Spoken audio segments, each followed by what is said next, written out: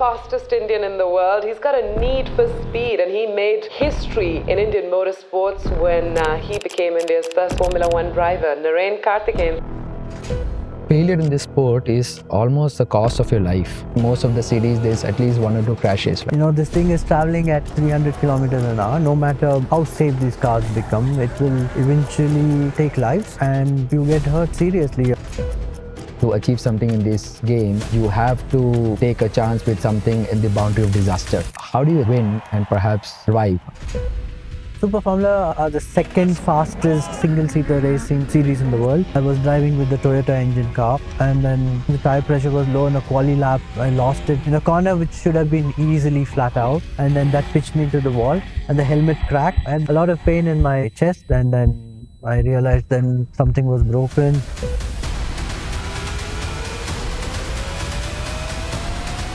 How many times you have to talk to your family to say that I'll come back alive?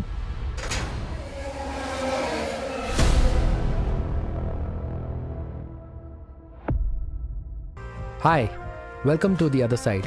I'm your host, Dilip, an entrepreneur and an endurance athlete. In this podcast, we will explore the experiences of high-performing individuals while unpacking their mental and physical fitness routines that took them to where they are.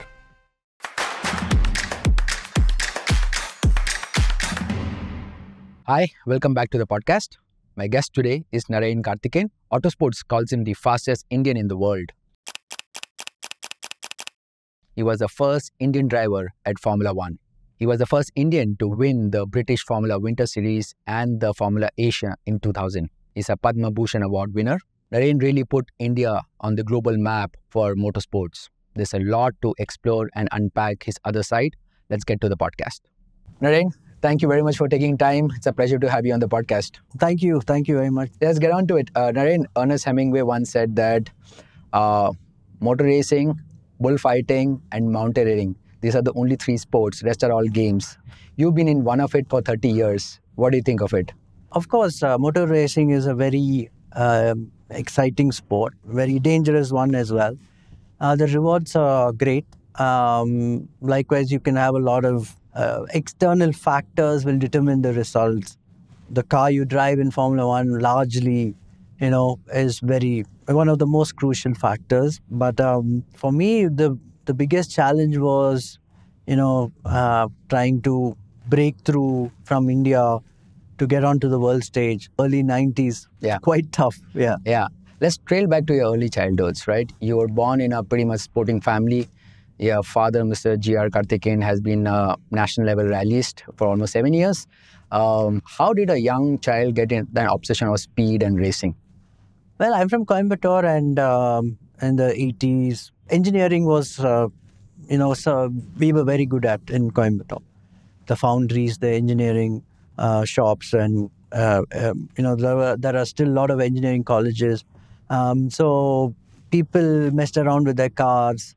My dad used to rally. Grew up in a sort of exposed to these kind of activities very early on. So I think this caught on the focus. But I really didn't think much of Formula One until, 10, 11 years old. And then I started to follow Formula One from India was quite tough because you had Doordarshan and nothing else. So people used to send me recorded VHS or cassettes from the UK. My relatives used to live there. So it all kind of, became more and more serious. Just the passion and saying, okay, as a child, let's be India's first Formula One driver. You can say those things when you're 10, 11 years old. I want to get back on that, but tell me, your father was a rally driver and you were a single-seater. How did you make that choice? Yeah, 2 very different disciplines. But I suppose I didn't like the dust and getting, these rough terrains and Formula One was a very exciting sport to watch on TV. So I suppose that made me possibly shift. So let's go back. In 1992, you're a 15-year-old. You come back to the Sri Perumbudur track. You're at your first debut race, the Formula Maruti.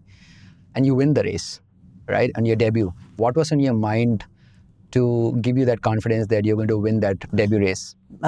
So those days there was the only category series of in India was the single seater cars made with the 800cc Maruti engine, and it used to have a strong grid. All the top Indian drivers had to drive this series, but I knew I was quite good because by this time I'd already gone to the racing school Yeah. in France, the Winfield Racing School. A lot of F1 graduates, world champions have been through the school. And I kind of got the first time I went, I knew I was there or thereabouts with the Europeans. And then I won the competition the next time. So I kind of knew that, I would be quite up the field. But I think the second corner, I was leading the race. I actually didn't win that race. We had a mechanical issue with the car. I was leading the race, and then I had to retire. But 14-year-old, coming there and being right at the top end of the game was quite a confidence booster. Yeah. But I knew India was not even wasn't recognized at all in the world. But it was a start nevertheless. Yeah. No, but at that age, 14, 15, you said, you made a decision and your family made a decision to send you to France, to the Winfield Racing Yeah. School. What's usually the conversation at that time that you're choosing to pursue education in a very professional sport, which is unheard for most? In today's era, you have an internet, you have tons of sites, you have communities to talk to. You're talking about an year where internet penetration itself was not there. Right? How are you making those decisions? What made you choose that particular school? Firstly, you can imagine, as you rightly said, 1992 to say that I want to be a racing driver was a brave decision. And my parents backing this up was even braver.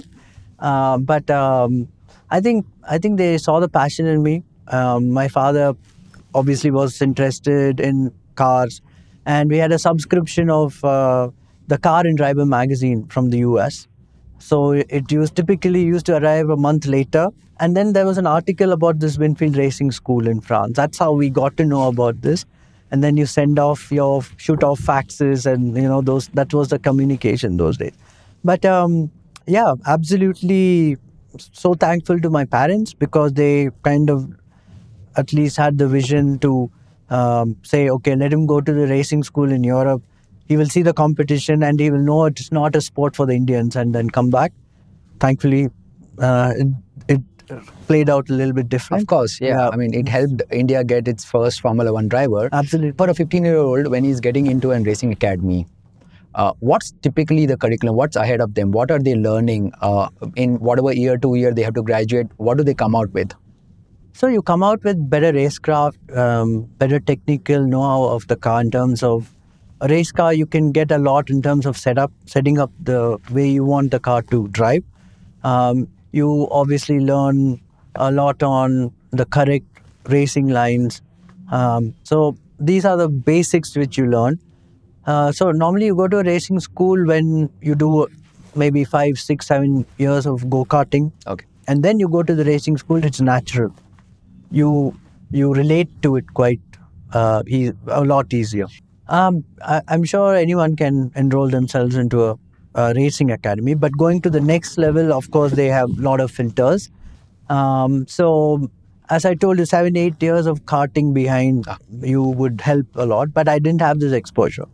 What I had was, driving around whatever I could get my hands on, tractors to bikes. I started off riding, these off-road bikes when I was 9 years old. So everything helped, I suppose. And then the interest, and you read books, and I was outstanding outside the classrooms. So the only thing I was reading was all motorsport related books, which were informative. And so I kind of, I never doubted myself, always confident. And it was when I went to this school. It was only all Europeans and Americans. Yeah. But a little bit, I was the youngest. They were all a little bit older. But it didn't intimidate me, or I didn't feel that I'm, anywhere. Before you made a choice to go to France for the racing school, how much role did your dad play in helping you get to the basics and the technicals? I think the basics he was involved for sure, but he never pushed me to, go see rallies or races. In fact, there were races in Sholavaram in Chennai, which was a once in a year kind of event, and I remember very clearly that I went to one or two of those races. So nobody was kind of asking me to watch this or do that. So once you came out of the racing school, you started pursuing your professional career. You went to UK. You got yourself into your first British Open series. You also came reasonably good in the position. You were, I think, fourth there, right? I don't know how many Asians were there. Extremely competitive environment. What was your manifestation there, just to survive or perhaps win to the podium positions? I never knew what it's going to be like, but I knew whoever wanted to get to Formula One had to race in Europe, in particular in England. All the great late Ayrton, you take Nelson Piquet, most Rubens Barrichello, all of them went to the UK to do their junior level racing, right? Formula Fords, Formula 3, and so on. So I knew I had to go there, and I was so happy and grateful to have the opportunity to even do a few races in England. So of course, when I went there, it was an eye-opener because the competition was very tough. They had, by this time, 10 years of go-karting experience behind them. They were also similar age, 15, 16-year-olds. And they knew the circuits quite well because they had, grown up there. Again, as you rightly said, in terms of, I never saw another Indian in the circuit. Were there any Asians? Very few. There was a Japanese driver, and that's it. And Japan has a huge culture of motorsport for nearly 50 years. It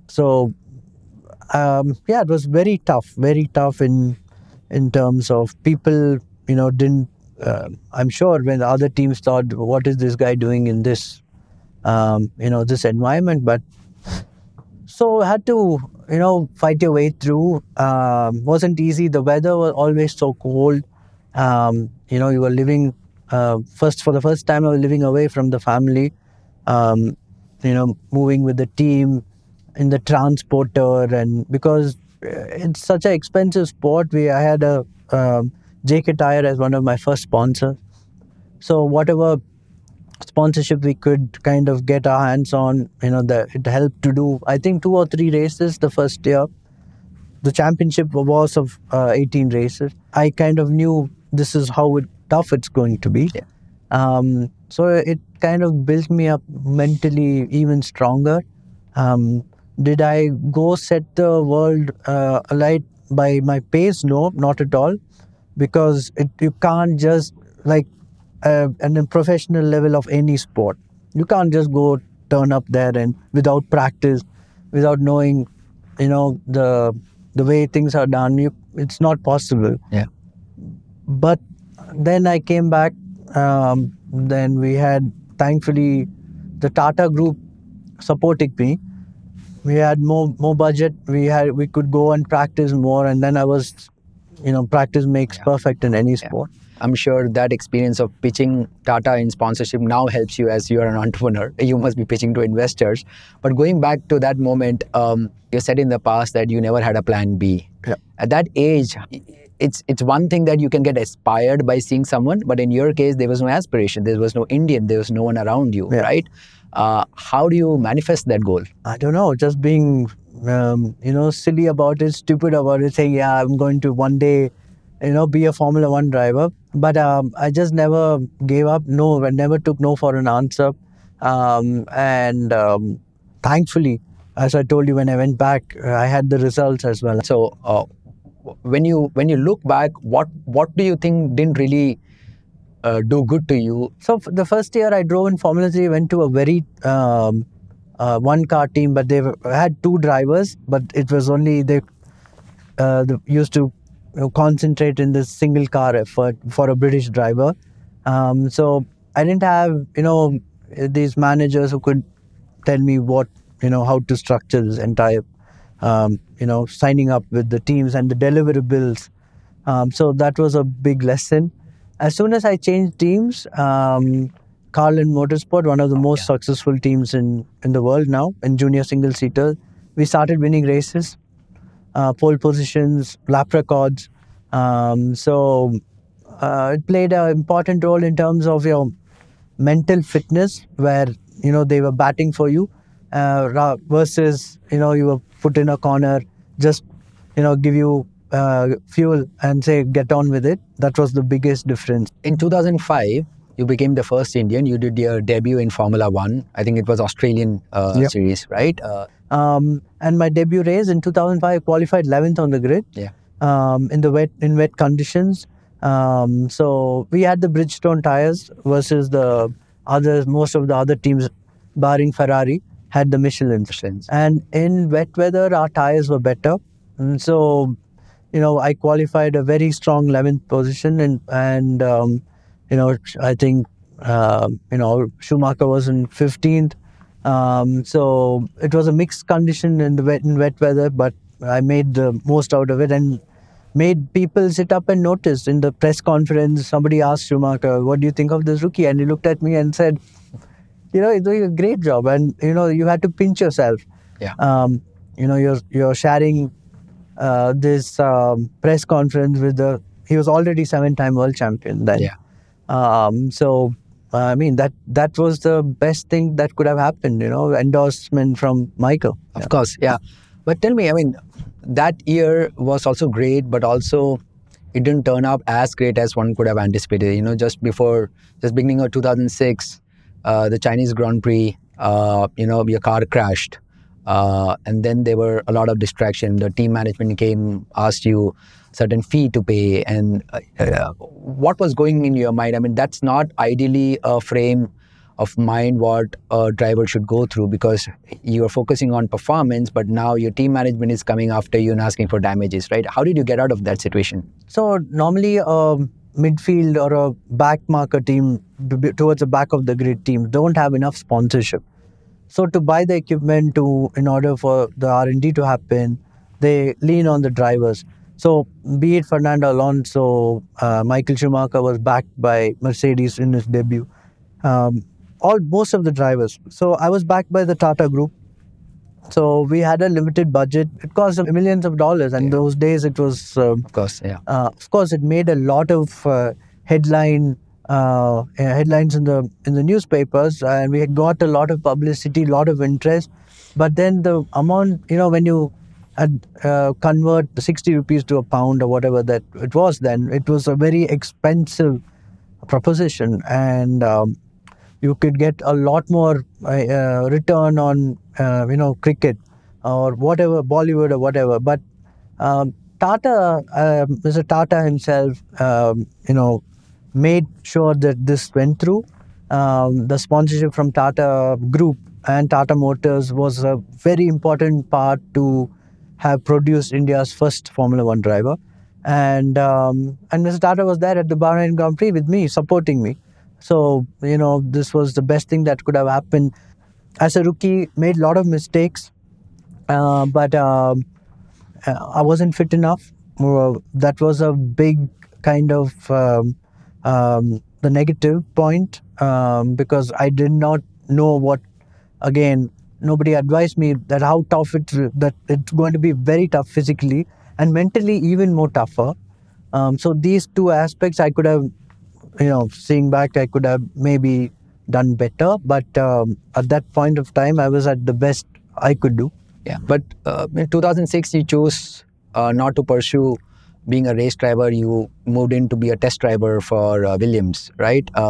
Was having no sponsorship a primary reason, or a combination of fitness and other factors made you choose to be a test driver? I think you needed a lot of support to continue with Jordan in terms of sponsorships. And there was this Dutch driver and the Portuguese driver who was my teammate the previous year in 2005. The government backed them massively. So they had north of $10 million of support. And, doesn't matter which group supported you at that point, was a lot of sponsorship to find. Of course, in India at that time, there was zilch support from the government. In fact, motorsport was not recognized as a sport until 2014. This changed when I, received my Padma Shri award in 2010. So the outlook was very different then to what it is now. So I couldn't stay on the grid. So the next best opportunity was, I thought, was the Williams F1 team. Huge pedigree, lot of championships. And I thought maybe you'd be the third driver, reserve driver, that you'd get an opportunity the year after, in 2007. But F1 doesn't work like that, unfortunately. At that time, a Japanese driver, Kazuki Nakajima, had the backing of Toyota. So he brought engines and gearboxes. So I couldn't get the drive. Instead, it went to him.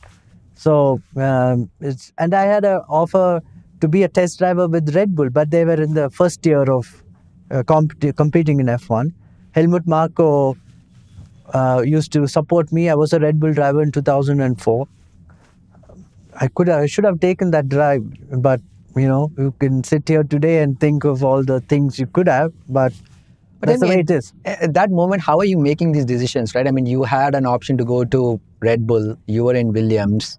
I don't know if you could just probably go and knock few more doors of corporates. Maybe you could have got enough sponsorships to go back and still be a race driver. Trust me, I tried a lot. I went to every corporate there is. But even though the exposure was quite phenomenal, it was very tough. When you spoke about millions of dollars and when they converted it into rupees, I was like, wow, that doesn't make sense. Although, history is that you came back to F1 later with HRT. But at that time, 2007, 2008, you have a choice, you're being a test driver. What are you now still pursuing? Because your racing driving is perhaps not as a priority and you're becoming a test driver right now, right? What is anchoring you? Is it that, because now you're getting paid being a test driver. Is that the anchor, or just being around the grid is the anchor? I think partly I just wanted to stay in Formula One.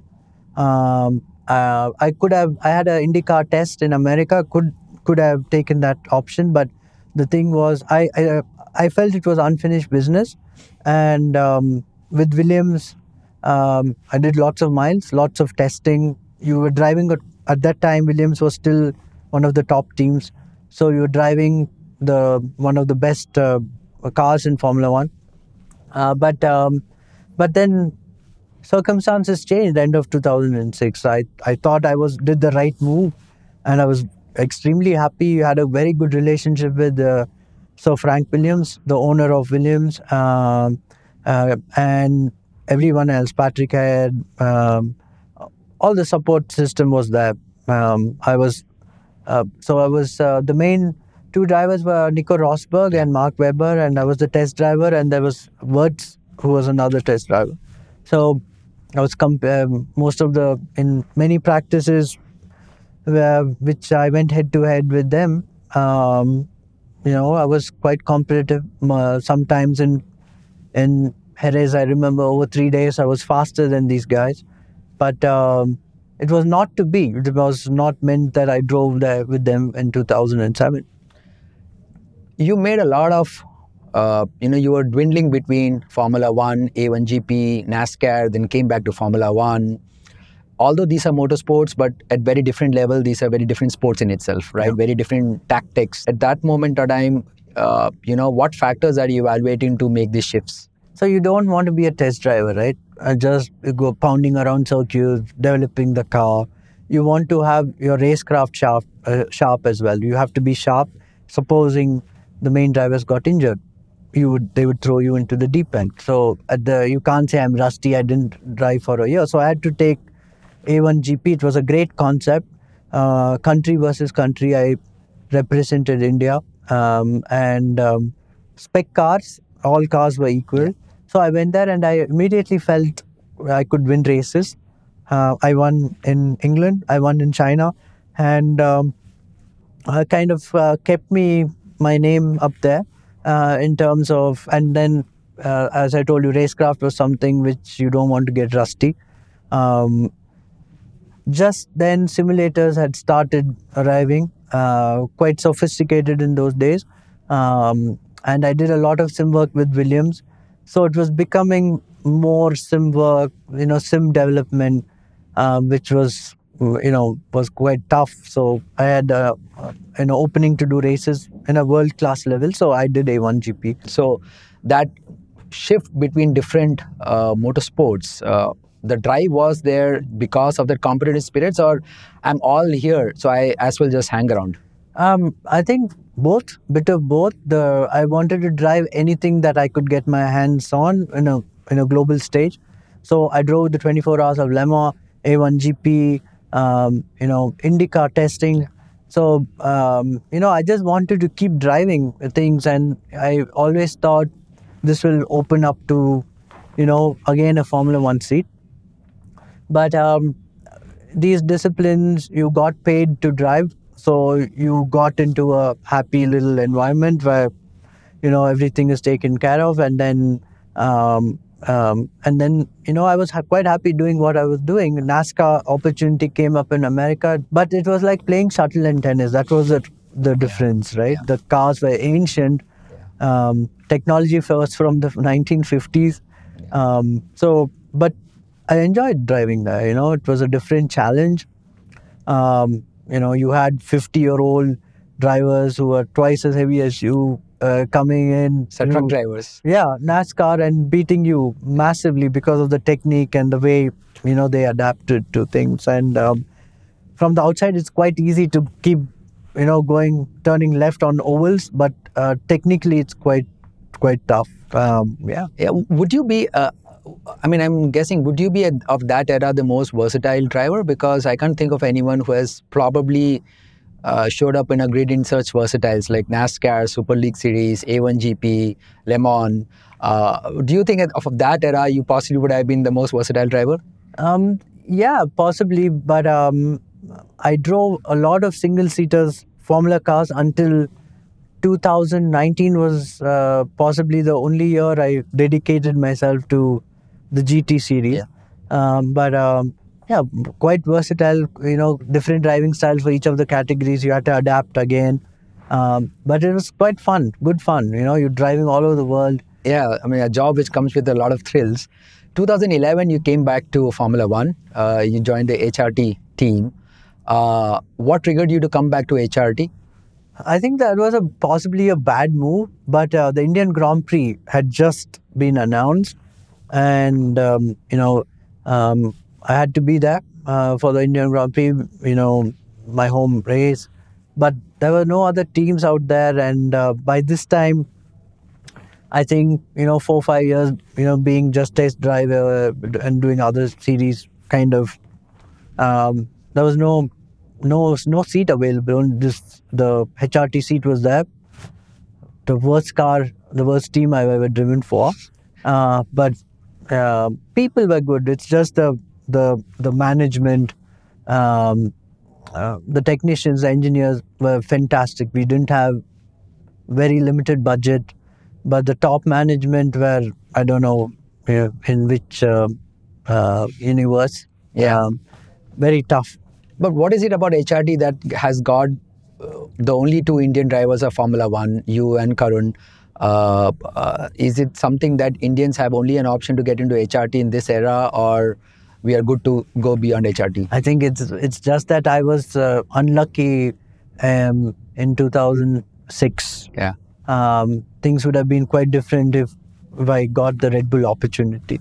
But they were in the first year of Grand Prix racing as Red Bull, and I always thought Williams was the much better choice. The grass is greener on the other side always.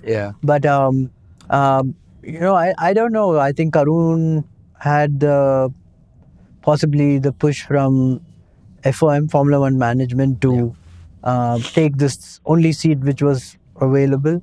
And, he didn't have much choices either, I suppose. But certainly, I think in my case, it's just a wrong place at the wrong time. Yeah, I mean, if one has to look, a lot of motorsports enthusiasts, especially your fan, that's a common narrative that great talent, but with not a lot of options and perhaps a wrong timing. And that's something which I often read in on the forums, everyone talking about that. I want to talk about the World Championship Series.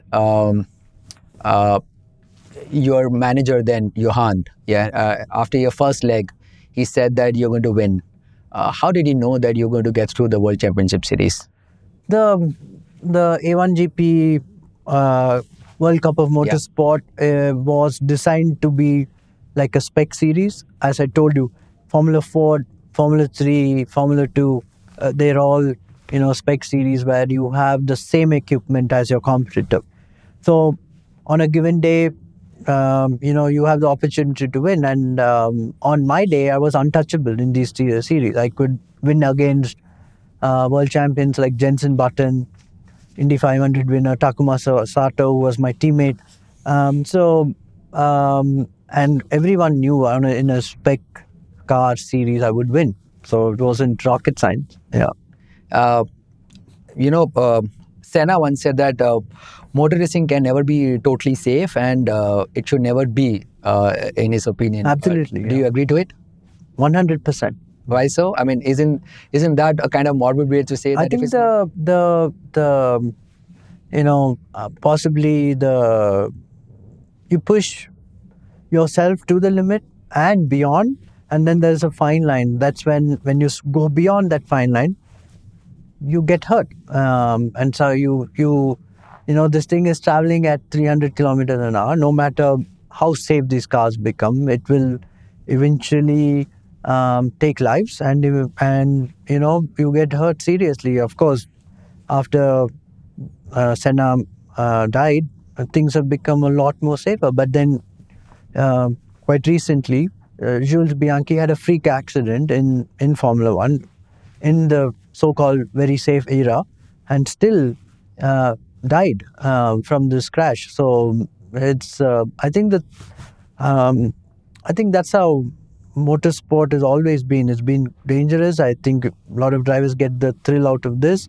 But safety has come a long way since I even drove in Formula One. It was quite safe then, but now it's extremely safe. You've seen the lot of crashes, high-speed accidents these days. Thankfully, the drivers are unhurt. But then in Formula 2, with the current safety cell and your halo and everything else, is still Huber. He passed away. Yeah. So it's never going to be safe. I mean, that's motor racing. Motor racing is also often speculated as whether it should be called as a sport, or is it just an engineering showdown, because it's not an equal playing field. Like we were saying that, I mean, you always in your career didn't have the greatest access to a car, right? So on a given day, it could be a good athlete, but perhaps unless you don't get a great car, you're not going to win the race, right? So how much do you think that narrative holds still true? Because it's not an equal playing field. Typically, a sport is where you have equal teams and you're just going to compete and win. But here, you have access to great performance cars, better engineers, and then you have better odd chances, right? So how much of that has changed in this era? The grid has become tighter. The difference between the top team and the bottom team is pretty close now. But Formula One has always been that. There is huge gaps between the top teams and the midfield. And, you have three categories, the midfield and the back markers. Alonso would be a great, example of, he was winning races with Ferrari, then moved to McLaren with the Honda engine, who were in the first year after a 20-year absence, or 10-year absence in the sport. And he was extremely, not competitive. Like, both two world champions, Jenson Button and Alonso, were in the back of the grid. So just to see how much the equipment makes the difference. Unfortunately, Formula One is that, and it is a huge R&D platform for manufacturers. Some of them pump in a lot of money. Thankfully, now there are budget caps. You can't spend more than 145 million. So that's why the pack has become tighter. And these rules were not, when in my era of driving wasn't there. Toyota was spending close to $1 billion a year on a two-car team. So can you imagine? And then there was Jordan, which was like a very small operation. So it is definitely a sport, but a business and an R&D platform. One of the most physically demanding sports. You have to train a lot. A lot of endurance training. And when you drive the car itself, you become more race fit because the G-forces, these days you have you're pulling 6 positive Gs. That's more than a fighter jet. And a fighter jet, you have a G suit and then you pull till 9 positive Gs. But here, very, very physically demanding, and the amount of training you need to do is incredible. You have to eat right, sleep right, have a good, fresh mental approach. And be very physically fit. That's one of the most important criteria of becoming a successful Grand Prix driver these days. Yeah, I want to talk about that because I remember you had said this in the beginning that in interviews earlier that you were not as fit as you ideally should have been in your early part of the career, what you could later be in 40. So we'll get to there. But tell me, 2014, you had a freak accident. Which kept you away for a couple of years. How did that happen and how did you recuperate from that? It kept me out for a couple of months. I think you're talking about the crash in Japan. Japan, yeah. I got a nice opportunity to go drive with Toyota there in the beginning and then eventually changed to Honda. And in Super Formula, we, in qualifying, I just had this massive crash. Super Formula are the second fastest single-seater racing series in the world, massively backed by Honda and Toyota. I was driving with the Toyota engine car, and then, just one of those things. I think the tire pressure was low in a quali lap. I lost it in a corner which should have been easily flat out, and then that pitched me into the wall, and the helmet cracked, and that's how much I remember. And then I had a huge pain. A lot of pain in my chest, and then I realized then something was broken, and I could never recover from that accident because there were races. Yeah, you were not out from the season. You were still driving. I still drove, but then the recovery took a long time, nearly a year. But that's how it is. Sometimes if you're not in a position to say, okay, I'm injured. You don't want to say that to the team. You don't want them to get alternates. You don't want to be replaced or benched for injury. So you push along. We were talking about teams where the performance of the teams are shrinking now. The gap is shrinking. You have teams which are spending almost $500 million in a year. Why do you think Red Bull is unbeatable? I mean, for the past few years now, what's making them unbeatable? So during the rule change, they had the best engineer and the best driver, and the platform they created was very good. And Max Verstappen, I think, has taken this equipment and made the most out of it and beyond, and is a very naturally gifted driver. So the combination is unbeatable, and this is how it will be until the new regulations come into force in 2026. I believe that they have a solid platform, and he's going to be pretty dominant. For a sport like this, so you have to spend considerable amount of time with the engineers and the technicians, right?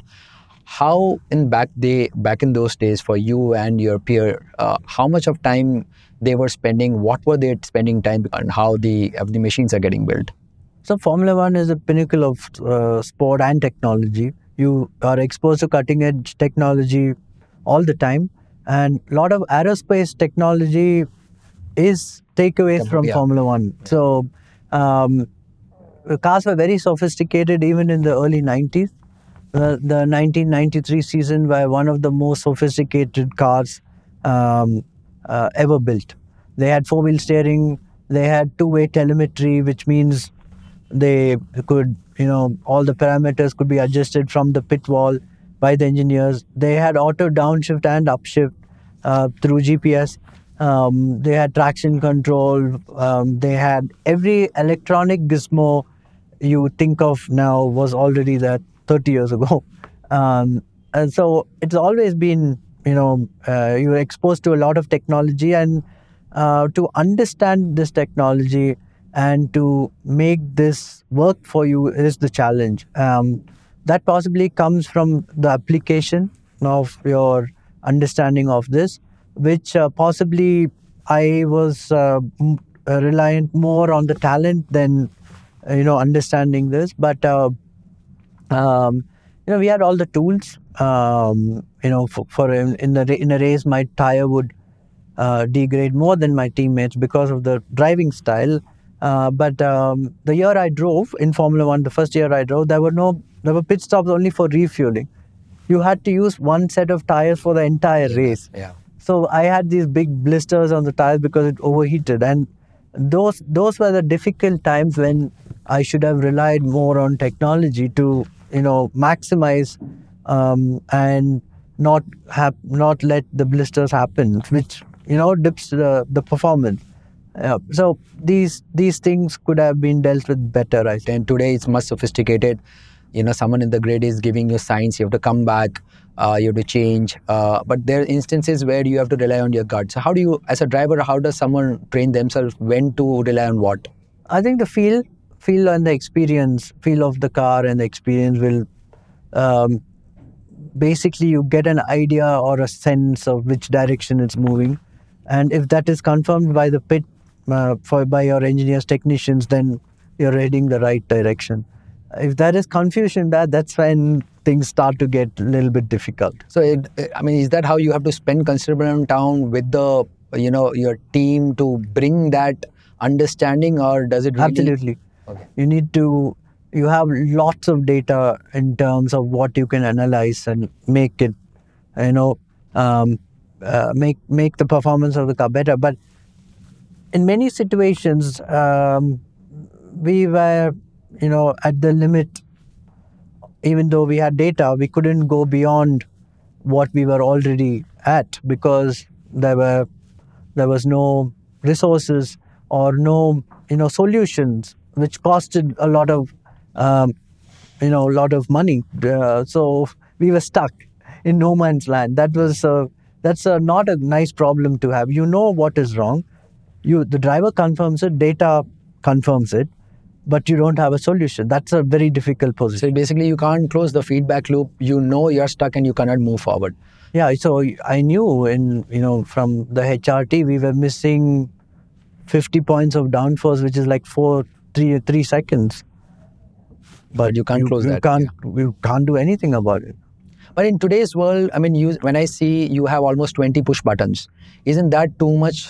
A data point. How is someone? You have to get used to the steering. This is multitasking, and these systems were there 19 years ago when I started racing in Formula One. So I think drivers' mindsets are wired for these kind of things.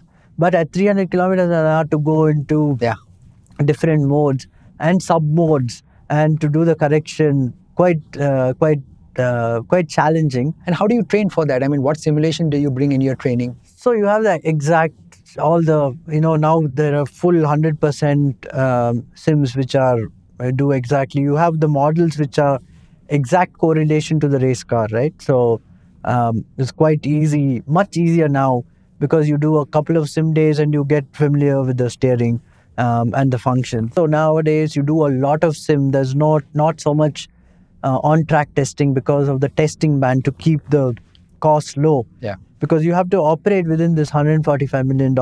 Yeah. You can't afford to go test, and testing is banned.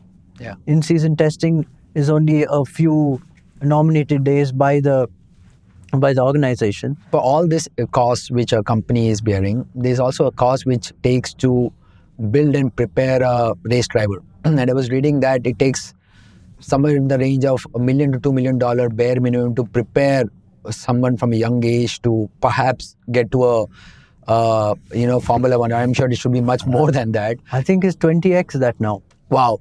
Yeah. And go-karting probably should be at least $1 million, right? Go-karting, the basic go-karting in Europe, the European Championship, you're looking at maybe $250,000 for a mediocre team, and upwards of 300 for a good campaign. But this has come up, I'm sure you have fielded this umpteen times, but I can't resist but ask you again that what will it take India to see another Formula One? I mean, we have few, we have Jehan, a bunch of them, but we are not a rich country, right? And this kind of a massive money which is not celebrated or seen. I think economically we are one of the fastest growing countries. The fastest growing country, of course, faster than Japan, US, UK, China. We have more, we have a lot of corporates who have spend a lot of money in cricket and sport. That's the only sport in India which you can say, pulls in the millions or the billions of dollars. But I think exposure to any other sport, to get the value for the dollars you spend, the return on investment. How do you justify spending $20 million in a season of Formula One racing for an Indian driver versus the same in an IPL? I mean, there is no compare, right? I mean, the gap is too different. But there's no compare. But I'm just wondering, I mean, this is a case where we have already had 2 Formula One drivers, right? So there is a certain bright future. There is a pedigree. There is certain learning curve which is already built. Why do you think now, Kush Maini is currently competing in Formula 2. He's a very good driver.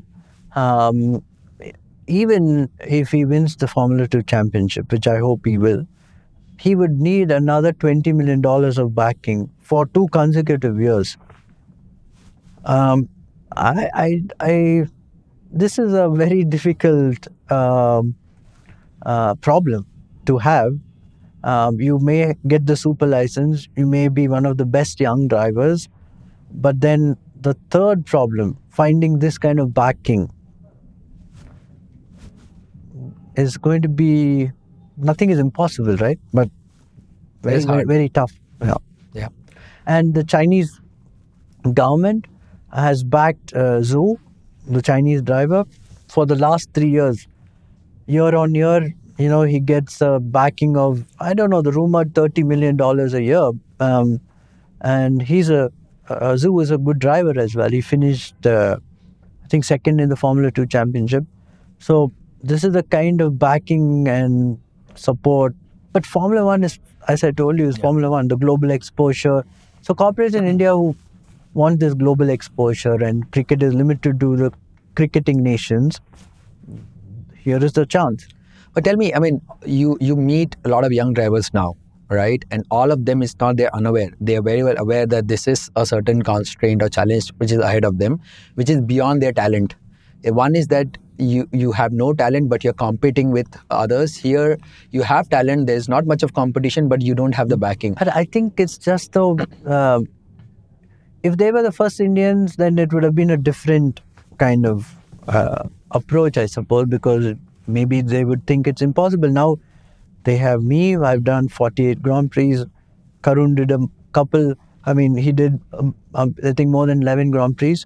So there is hope. If we can do it, then kids will also think, it is possible, and it is possible. But what are you telling these young guys who are still struggling to get the, like Jehan or Kush? What is keeping them motivated today when they know they don't have the backing for the next 2 years to, go to the I don't know if Jehan or Kush have the backing or they don't have the backing. They have certainly. Kush is certainly a very good driver. Jehan is also a very good driver. But to be a professional driver, getting paid outside of Formula One for these 2 drivers, easy for them. They don't have to do anything else in their lives. They will be hired by, the factory teams in Le Mans or whichever other discipline. They will get paid, but it will never be Formula One. So their ultimate goal is to go to Formula One, and this is what it takes to go to Formula One. This is reality, and they have to deal with these realities. The Force India team happened. Were you involved in building up the team? So Force India, Jordan became Force India. Yeah. And of course, Vijay Mallya, backed it and bought it. But for some reason, he was never interested in having an Indian driver. Why so? I really, to this day, I'm not sure why, because they had drivers like Luigi. There were more Italian guys. Yeah. But you were at your peak. Absolutely. I was at my peak, and, I've driven with Luigi. I know his level. We drove in Formula 3. Definitely not slower for sure by any which way. So I'm massively surprised to this day that they didn't want me or nor Karun. You should ask Vijay that. It's one of these mysteries. An Indian driver in an Indian team with an Indian boss. Yeah. But it was a match made in heaven, but it never happened. Yeah, I mean, I'm sure Indian fans would have died to see that. But were there any attempts made on your part to find a way to get you onto the spot? Yeah, several times, multiple times. So we reached out, and the closest we got was to do a simulation test in which was sub-leased from McLaren. So we went to this fancy factory, did this sim. It's like a, high-end video game, and that was it. It's very strange. Yeah. 2012 Malaysian Grand Prix. Funny incident happened where Sebastian Vettel, the Red Bull director, both had a comment on you. You made a comment back. How do you bounce back from such moments? I mean, and I want to particularly be very curious about the mental strength what someone builds, because you're not an European, you're not a South American, you're not an American, you're a rarely seen Indian brown-skinned guy at a circuit like that. Absolutely. And it's, in a way, some kind of bullying which is happening. Yeah, I didn't think it was bullying. It was Sebastian being Sebastian. He always, complains a lot. But at the end of the day, he's a very talented driver. I had nothing to do with the incident. I was, in fact, HRT had one of the best races, ever. We were running in 10th position when it was red flag. In the wet, I was extremely fast, and if the race had been cancelled, we would have got up, a point for 10th position. But then, I think what happened was I got onto to the curb, and it was wet, and I slid, and he cut across, and he crashed into me, and and he got pretty furious after that. This is a sport where sometimes I get a feel that the driver's goals are always not related to a team's goal, because they are very unrelated, right? So as an individual athlete, how do you do goal setting? Because you also have to align to your team's capability, your management team's ability to support you for that. And you may want to be the best guy at the circuit, but maybe the resources do not allow you to do that. So how do you do goal setting as an athlete? So, again, Malaysia 2012, downpour. I knew kind of the goal was to kind of stay out of trouble. And if I did that, and the driving skills in the wet came naturally to me, I knew I would be in a good position. So even with terrible equipment, the slowest car on the grid by a long way, you still had goals. You had goals to beat your Spanish teammate who was with you, Pedro Dolores, a very good guy. Had a lot of testing miles with McLaren. Very, accomplished racing driver. So, getting close to him or beating him was one of the other goals. So even with very bad equipment, you still have goals. You still are competing in Formula One. and you always have that hope of doing a few races where you will kind of stand out. Yeah. Let's talk about physical training. We spoke about it earlier. Now, usually people speculate that Formula One athletes are not as athletic as a footballer or a basketball or a track and field guy. That's complete nonsense. I know, but therefore I want you to kind of, people who know the technical nuance would say that Formula One athletes are perhaps one of the fittest. You need to have an endurance of a marathon runner, also need to have a strength like any other sports. So again, different eras and so on. But what do you think of a cricketer? You just stand there and, knock a few balls, right, run around. It's not like that anymore. They're also supremely fit.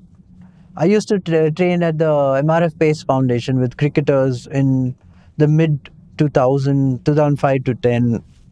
I would say I was fitter than most of them. But that was Formula One then, and Formula One now is even more physical to drive.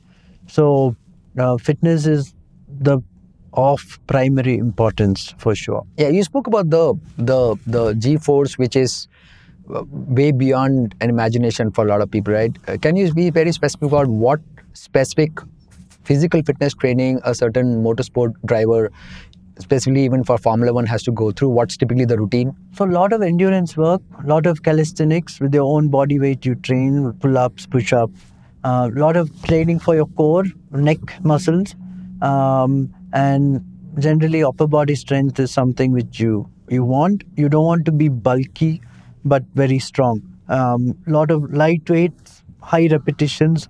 So yeah, this is normally the routine. And usually, is there a difference between on-season and off-season training?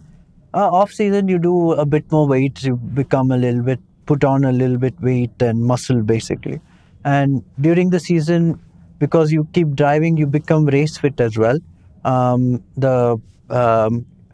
the seats are molded for the race driver. During the year, it changes because the structure of the body becomes different. Your collar size grows actually because your neck becomes muscular, and so yeah, it's fitness in Formula One is you go to races like Singapore, Bahrain, Qatar. They couldn't even get out of the car. They were finished because of the high G loading and also the heat. Both of them, together is a deadly combination. And some of the drivers, I think Stroll couldn't get out if they were in the verge of complete exhaustion. And there was a call from the drivers to not have such physically demanding races.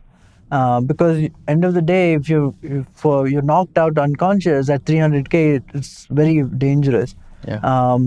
And the extreme heat and the G-forces of the nature of the track is very fast and flowing. It got to everyone. So physically, they're as fit as any other athlete in the world. Yeah, you said that in the past that you were not as fit as you should have been in the early part of your career as what you were in the latter part of your career. What was that moment of realization where you feel that you were lacking the fitness? When I got into F1, I thought I was a long way behind because the cars were very demanding to drive. I couldn't drive more than 5 laps without a head support because of the G-forces, your neck muscles gave up. And that is the first 10 minutes of the day. You had 6 hours to go. So, it's anyone can drive a Formula One, but to drive at 90% or 100%, they won't last 2 laps because you need your very strong neck muscles to to do all the activities, to coordinate, to see what is, and you just can't drive them if you're not fit anymore. The Formula One has always been like that, and now so even more. Fitness has become a primary goal. Yeah. Back in your days, how much of technology adoption was on your part to get your physical training up? What did you adopt to? So technology at that point in time, we had quite a few simulations for mental fitness. It was already quite well established. The game changer was Michael Schumacher. He started training differently. He used technology to enhance his fitness. So this was, he knew that Senna was extremely fit. So he knew he had to be fitter than him to beat him. And that's how Michael started to train. So they had science to help them. This was the early 90s. So Schumacher made his debut in 91. So in 92, I think he had a lot of push from, from the frontier of science to get his fitness up. Is it because he had that advantage of being in a country, in a space which is technologically way more advanced, or the team resources is allowing him to get there? I think the ability to have the right trainers for motorsport was quite for him. Access was quite easy because Germany, being part of that ecosystem, was would have been easier than the rest. Even for him, Senna trained a lot. You can see the old videos. He was extremely fit, but this guy took it to a new level. Yeah. What's your relationship with nutrition back in the days when you were racing? I mean, I've read typically a driver, depending on their body type, might lose 2 to 4% of body fluid, losing 1,500 odd calories. Sometimes they might lose even 5% of their body weight. Yeah, absolutely. You have your heart rates at 175 plus, and for a long period of time, you have a lot of G-force and heat-related. So you'll have to go through that thermoregulation? Yeah. Yes, by the time I went, it was all quite evolved. We had, cool suits. We had to bring down the core temperature. We had a lot of things. They always had electrolytes through the helmet. So it was quite advanced by then. And until then, I had driven a maximum of I think 1 hour races, and then suddenly you get here and it's like double that, and and from 2 Gs you get into 5 Gs. So it was a huge difference. How are you adapting to this versatile nutritional food choices? Because from India having a very particular palate, now you're in Europe and different parts of the world where you not just have to eat for survival but for performance. Yes. Right? So how easy or hard was it for you to adapt to those being from South India, you tend to eat a lot of carbohydrates, and that's a big no there straight away. It's the best carbohydrates you get is the slow release kind of foods. But then you start eating lot more protein. So it was a protein rich diet, and then now Lewis Hamilton is a vegan. So plant-based stuff. So obviously it's working quite well. So nutrition they've come a long way. They're very long way. Yeah. How are you managing travel? I mean, sleep quality has to be up class, and you're traveling all every I was day. Sleeping quite well until I became an entrepreneur. Yeah, we should talk about those protocols, but at least during those days, you were traveling almost every day, different continents, different time zones. Yeah, but travel is not like you don't get into a commercial plane and you had your private jets and in Europe. Perks of Formula One. Yeah, perks of Formula One. Even smaller teams tend to have their own jets, and you get from A to B very quickly. So nothing to complain. It was in the most luxurious way you could be transported, and you stayed in good hotels normally, and you could train. You could get your recovery massages done. All of these things, right? So going through time zones was not the biggest factor. It's just I think the body, when you travel so much, it kind of sometimes goes off into a shutdown mode, and to minimize that is what you're looking for all the time. So the recovery process, you had your physio always with you traveling. So it wasn't nothing to complain of, quite enjoyable in fact. I want to talk about mental training, which is very critical for this sport, right? Sterling Moss set this code that to achieve something in this game, you have to take a chance with something in the boundary of disaster. How do you extrapolate that to an driver whose goal is to win and perhaps survive? What would that mean to them? Well, I think mental health, mental fitness is, again, in our sport has come a long way. The focus you need to achieve the results you want, I think there is far greater emphasis on mental stability, fitness, all of these things. Again, they use multi, platforms to get the driver into the zone of focus, and hence the desired results also are it's more kind of, you train your mental fitness to a level where the desired results have become a lot more focused and a lot more easier. Yeah. The risk of failure in this sport is almost the cost of your life, right? Absolutely. So it has, I mean, is it like a good driver has to have an ingrained capability or ability to be fearless, or is it a skill which can be developed over time? Got to be a little bit fearless, but then you have to respect the sport, or it can bite you anytime, and quite badly as well. Yeah, being completely fearless may not be the right attitude, but yeah, you have to respect the sport a lot. But how do you train for that, Sal? I mean, you go in a crash. I mean, we see most of the series, there's at least 1 or 2 crashes, right? But then you have to build that mental stability to come back. And you said you were back in few months, and then you were racing, although you were not completely recovered, right? But that crash can be very fatal. Crash can be, can zap the confidence, you can have a disability, but Formula One technology, the carbon fiber cell, and the halo around it, I think is it's become quite a good, protected environment. You have race suits which have, the technology has come, leaps and bounds over the last 10 years even. They weigh less than 800 grams and they have resistance of 30 seconds. So, all these factors, Kevlar composite helmets have always been there for as long as I can remember.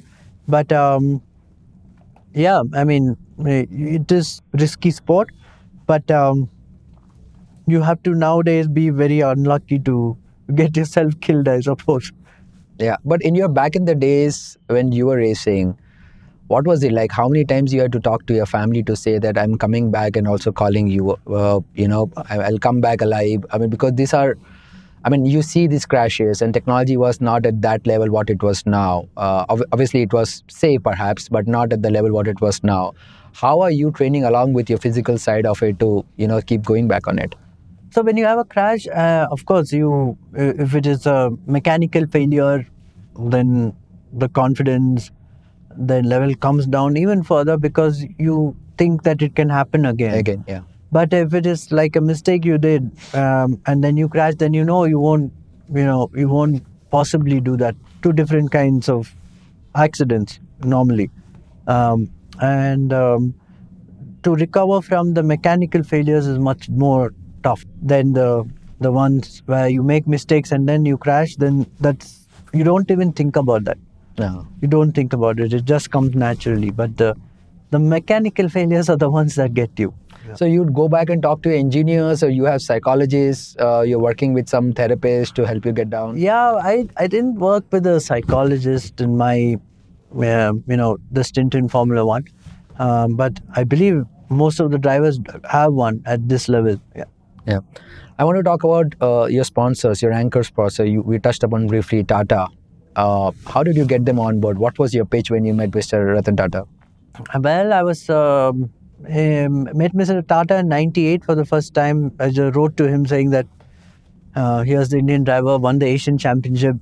At that time, I was sponsored by Philip Morris Marlboro cigarettes, but then they didn't come into India, so I was suddenly left with no sponsors. And then I wrote to him, and then he was kind enough to ask me to meet Rajiv Dubey in Tata Motors, who was heading the passenger car vertical at that time. I remember this. I went and met him, and he said, "Do you want to meet Mr. Tata for 5 minutes?" I said, "Are you serious?" He said, "Yeah." Then he called up and he said, "Okay, you can meet him." And I met him, and I think that was '98, and they've been a sponsor until this day. I still work with Tata Motors, and I do a lot of development of their road cars. And again, this was an initiative by Mr. Tata. He was in the board of Fiat, and he saw Michael Schumacher helping develop the Fiat cars, the road cars, benchmarking them, giving them feedback. And I got a same role in 2006, and I work extensively with the Tata Motors and development of the road cars, and a lot of platforms like the Safari and so on. Dynamically, I had a role to play in it. Let's talk about your new passion and your new livelihood. You're an entrepreneur now. A lot of parallels to what you were doing, at least some parallels to what you were doing earlier. Tell me more about it. You're founder of DriveX. What does the company do? Why DriveX? Simply because you have a shelf life as an athlete, and you need to do something else after that. And I'm passionate about automotive. COVID happened 2019, my last race in Japan, November. I won the race, and then I had a contract for 2020. I couldn't go back to Japan, and there were 2021. There were a lot of young drivers who took my place, and I wanted to do something else because it was nearly 27 years by the time I was being on the move all the time. And my son is growing up and wanted to stay put in India. So this was I, like everyone else in India, your first form of mobility is cycles and motorcycles, and the same with me. I was a good rider when I was a child, and we were thinking about the opportunities and the tailwinds of COVID. Personal mobility was something that was in everyone's mind. So we created a platform called DriveX, and we onboarded these pre-owned two-wheelers. We refurbished them because my technical knowledge was quite good, and put them back into circulation. So in a form, it was addressing the sustainability part. In a way, we were out there giving people affordable mobility, and that was the concept really. And now it has grown to being the largest organized pre-owned two-wheeler platform in India. But why two-wheeler? I mean, you are a four-wheeler guy for the longest of your time. What made you get back to two-wheeler? Well, I was connected into the automotive ecosystem, knew all the manufacturers. Sudarshan Venu, Rajiv Bajaj are all known to me, and I saw the opportunity in four-wheelers where it was overcrowded by the time we decided to get into this mobility platform. And so it's a huge opportunity. The size of the market is very, very large, and my team, we eat, breathe, and sleep automotive, and we kind of knew that this could be the right opportunity, and that's how we started this off. Yeah. You've been a great driver, and I know Senna is one of your favorites. So Senna also said, I quote him, that if you don't go for the gap, you can never be a great driver. How much of that is relevant in entrepreneurship today? I mean, there are a lot of parallels between the sport I did and becoming an entrepreneur. Yes, of course, there was this opportunity. We grabbed it with both our hands, and then, we kind of, as a proof of concept, it started gaining a lot of traction. Then we did a seed round. Then we did a Series A round, and from doing from retailing 30 vehicles, we are at 2,500 vehicles a month now. When I knew I'm going to talk to you, one of the things which I was more excited was to connect these parallels, because so much of these facets are relevant. You have the team which you want. You can't win a championship if you don't have a great Absolutely. team. If you don't have a great car, you can't. And the same thing applies in entrepreneurship. You need to have a great team. You need to have a great product. And you as an individual need to be A-class to perform. But still, there are bad days, right? And you were saying about the instances where you had to go and make pitches. So is pitching and getting sponsorship for your racing days? As an athlete, it's you had these blue chip companies backing you, Tata Motors, Tata Group. So very early on in my career, I didn't have to do these many pitches. But here, I must have done, I don't know, nearly 100 pitches. And you know how it is. Yeah. So sometimes you're frustrated. Sometimes I've seen guys not interested in the other end, and I'm like, hey, Narain here, you're not. I'm the Formula One guy. yeah. Then they're like, but then, so those were all frustrations, and then I had to calm myself down, and this is the real world, right? And you're competing with thousands of other people who have great concepts, who are pitching. So you have to be very clear in communicating what you want. You make it very simple so that the investor kind of understands where you're coming from. Your understanding of the business has to be top class. So these were things which I learned, and of course I understand it quite well. And we got a seed round done in 2021 December, followed by a Series A round backed by TVS Motor Company in 22 October. So we work with the big manufacturers the two-wheeler manufacturers in India, and they back DriveX as a platform, and can be a pretty large business, I think. Sure, yeah, I'm excited about how this will pan out.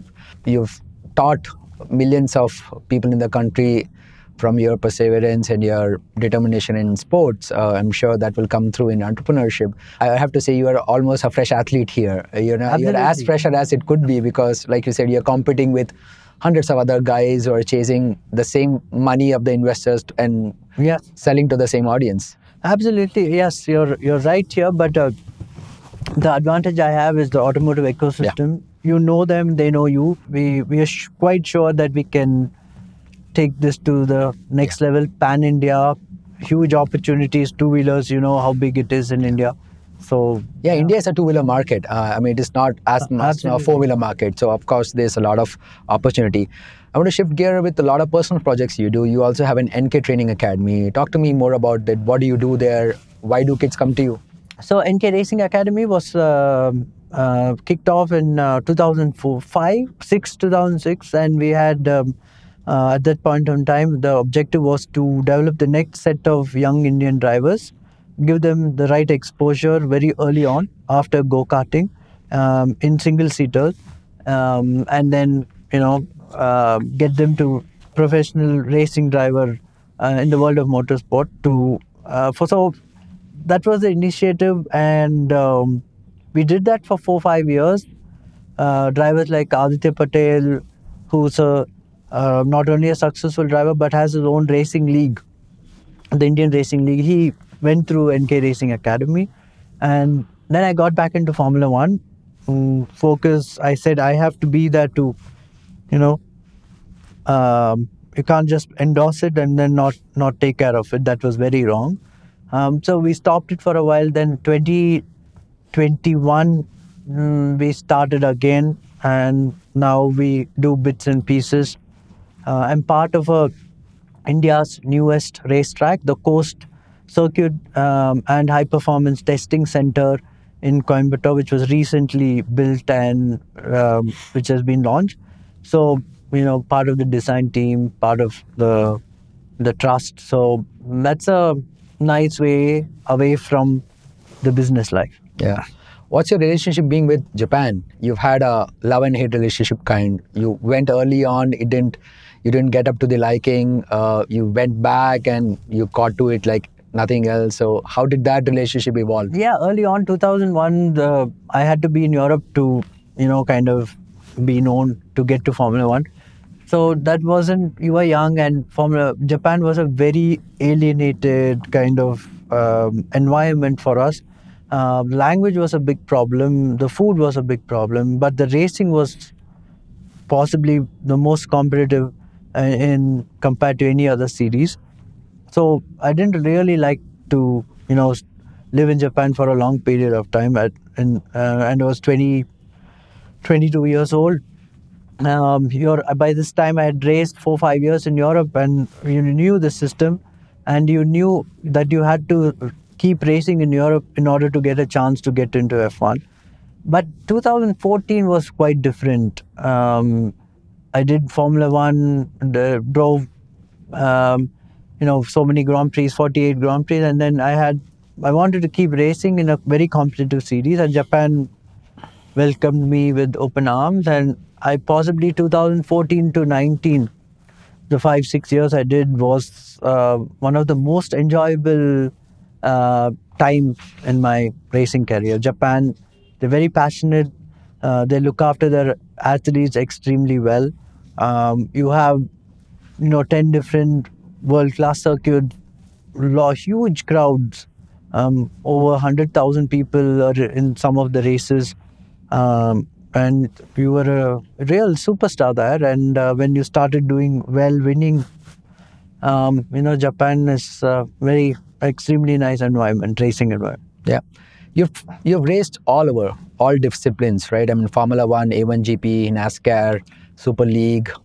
Outside of Formula One, if I have to ask, which has been your most satisfying discipline as a career? I would say Japan was a great stint, and A1GP, that was more, how can I say, it served its purpose at that time. You were driving for your nation. That was a big plus point. I had the sporting blue, the Indian colors, which the cricket team uses. Prime Minister Manmohan Singh at that time, came out with a statement saying that how well proud he is because a Indian at a world stage in motorsport is doing well. So all these things kind of made it very enjoyable and a lot of satisfaction. When you hear the national anthem, and on the top step of the podium. Which is still, as of today, your favorite track? My favorite track would be, not in any order, but would be Silverstone, Macau, Monaco, Suzuka. What about Brands Hatch? Yeah, well, I did a lot of winning in Brands Hatch. I thought it would be your favorite. And lot of elevation changes, very narrow track, no margin for error. Senna, one of Senna's favorite circuits, mega circuit. You have to have lot of courage, lot of precision to be fast, and I always, whichever discipline I drove, I was competitive in that layout.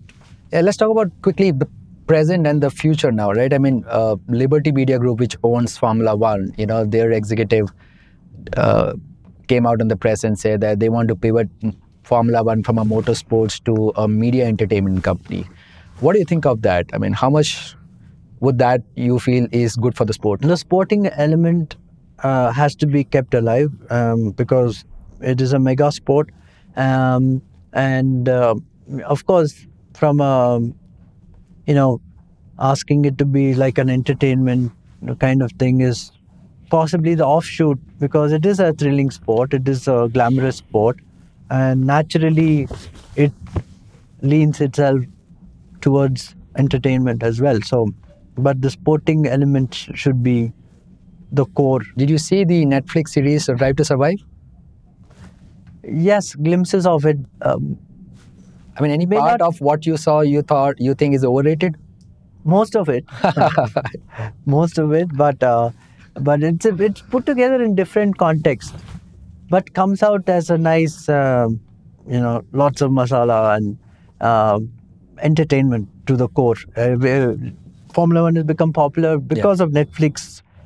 Drive to Survive. In USA now they have I think they will have 4 Grand Prix. Yeah. How much does typically a Formula One driver earn in a year? Like any sport, the top ones, they will earn the highest. But on an average, how much does the league of the Formula One guys are earning? Couple of million, I'm sure. Yeah. Because Verstappen, last I read, earns roughly around $50 billion, and other. I think Hamilton earns more. More. Yeah. And at one point of time, I think Michael Schumacher, as an athlete, he was grossing the second highest ever, nearly $1 billion. So. Yeah. Who is your GOAT of racing of all time? Senna. Yeah, I thought so. Why? Because I've never, you've only seen him is this, mythical figure. Yeah. And never seen him drive, only on TV and so on. But as a personality, he comes across like a very genuine, from Brazil, helped, millions of kids get educated even after, he started very early on, and the family has continued to do so, the Senna Foundation, even after his death. Millions of Brazilian children have been given an opportunity by this foundation. It all was started by this great man. Yeah.